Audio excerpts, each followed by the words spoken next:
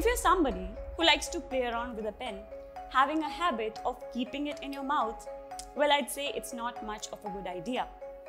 What happens is the ink of fountain pen and also ball pen are likely to freeze in cold environment.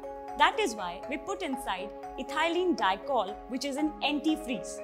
Now this ethylene glycol is also used in automobiles, their fuels. But the problem with this compound is that when it is consumed, you might think, why would somebody consume it?